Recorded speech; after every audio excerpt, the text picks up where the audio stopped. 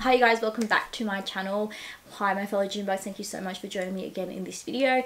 Now today I have got a double reveal, and these bags I already bought, but I really wanted to share with you because I've been dying to share these with you for so long. I feel like a lot of you guys would be interested in seeing it because they are two of my unicorn items that I've been trying to find for the past 12 months. Ever since basically I was back onto the multicolor bandwagon, and ever since I bought this little baby, I have wanted to purchase these two items. So you guys probably already know what I'm about to share and reveal to you guys, but before I do, if you are new here, hi, welcome. My name is June. I am a doctor by day, but I love making videos about luxury. I love talking about handbags. I love buying vintage bags, brand new bags, bags of my life, but I am also doing a 12-month luxury bag ban. Anything luxury really. So a lot of these things that I'm revealing and sharing with you guys are items I've already bought but haven't shared it with you. So if you are interested in those type of videos, do subscribe if you haven't already. And if you're a fellow June bug, hi, I love you. Don't forget to like and comment down below. Alright, so let me just share with you guys the two bags that I have recently purchased, and it is the Louis Vuitton Mini Speedy in the multicolor Blanc and the Mini Speedy in the multicolor Noir. I do have both of them, and here they are in their absolute cuteness. Oh my gosh, can you just, like, is this not the cutest little bags ever? Like, oh my god. It's so cute. And what inspired me to actually make this purchase is this gorgeous Mini Speedy, which I bought a year ago and I have absolutely loved. So this has been in my collection for a year now. Believe you me, I know I can't believe it myself also, because it just feels like I only just recently bought it, but now I have the trifecta, which is awesome. I am so stoked, you guys. So firstly, as you guys know, I've been absolutely obsessed with this bag for forever. I purchased this last year, but ever since I got it, I have absolutely loved it. When I first got it, I just couldn't believe how teensy wincy and so cute and adorable this bag is. I was obsessed. I am petite, you guys. I am 5 foot tall. Not very tall at all, but this bag is so cute, and I think it actually looks good on my frame. I don't think it looks too teeny tiny. Initially when I first saw it, I just thought it was dumb. I thought it was absolutely stupid. This is the Louis Vuitton Speedy HL. I remember when I was first looking at Louis Vuitton, this was on the pre-love market for 400 Australian dollars, like cheap as chips. Now they're about like 800, 1,000 Australian dollars, which is insane. I bought this thankfully for 650 thereabouts, so not too bad. And also this isn't in the best condition, so this is a vintage bag. I didn't mind going vintage. I really just wanted a bag that was still in a reasonable condition. I wanted it to be quite patinaed, and I like this better than the brand new ones that are available in store right now. Not right now because they're impossible to find as well.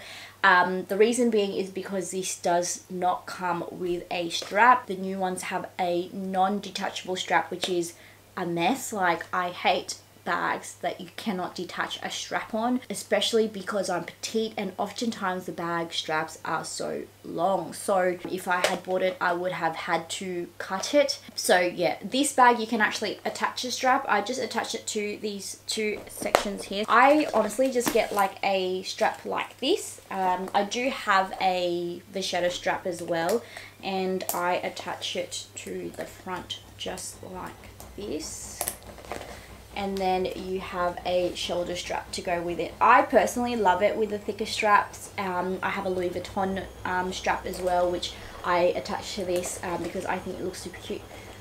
Excuse my washing, it is going mental at the moment. Sorry guys, I had to pause because my washing machine was about to fly off. This bag did actually come with a strap that I purchased with it. It was quite long, so I actually don't use it.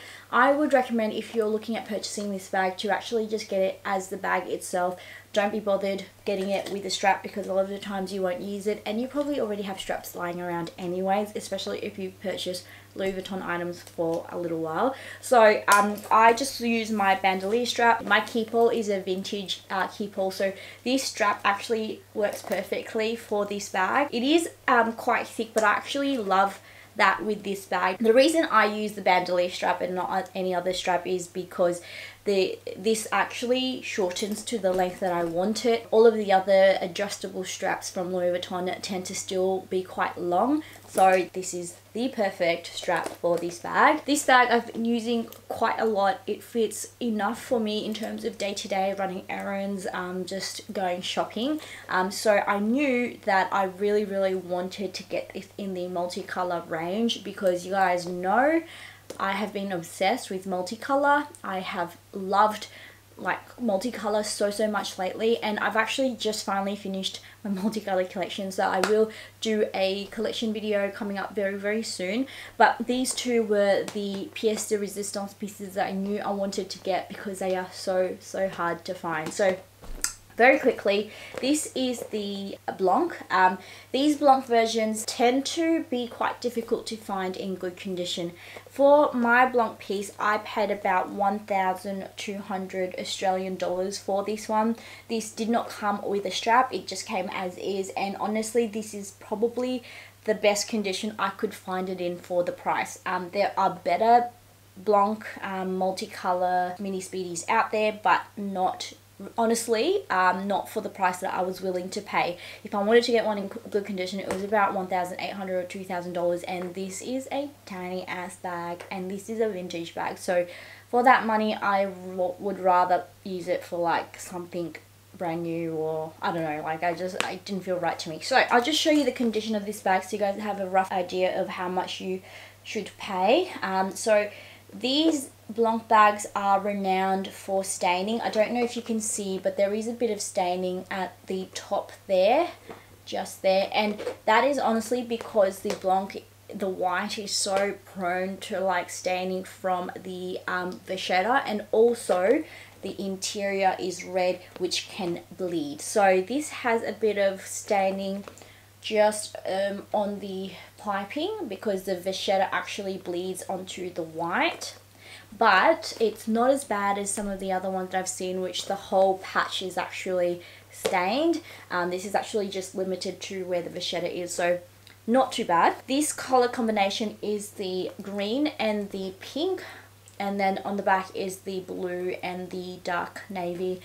Not my favorite color combination, you guys know. My favorite is actually this yellow with this pink. If that was at the front here, that would have been ideal, but you know, I honestly struggled to find these in good condition for the price, so I'm pretty happy with it. And also just looking at the vachetta handles, it's actually in really good nick. The strap here has ripped, which is quite common with these nanos. They're actually very difficult to find any with without that completely broken.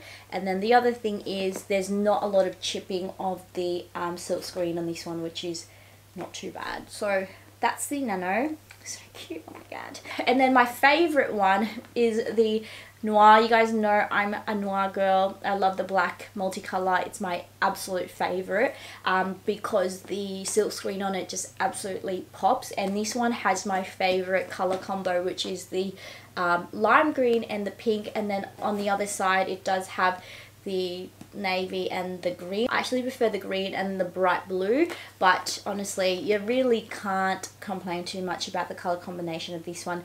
The beauty of multicolor bags is that even if you find like the same bag, they're all going to be slightly different depending on the part of the canvas that they use. So, you know, you may have like the color combo that you want here, but then on the sides it may be a bit different. So for example, this has the navy and then the white on the side. Some other bags have like green, pink, you know, whatever have you. So it's really just depends on which one you find. So even though finding one in good condition for a good price is important for me, I also really wanted the colorway because there's so many times I have found the green and the pink in the multicolor Noir, but I do want to get it because The black multicolor runs for far more. It's about 2,300, and I was just thinking if I was going to get one, I would honestly get one with the colorway that I wanted. So I was a bit more patient with this because I really wanted it in the combination that I wanted. So this is ultimately my favorite. I would have preferred this one the right way up. You see how it's upside down? I would have preferred this one on this side, but when you're carrying it, it's okay.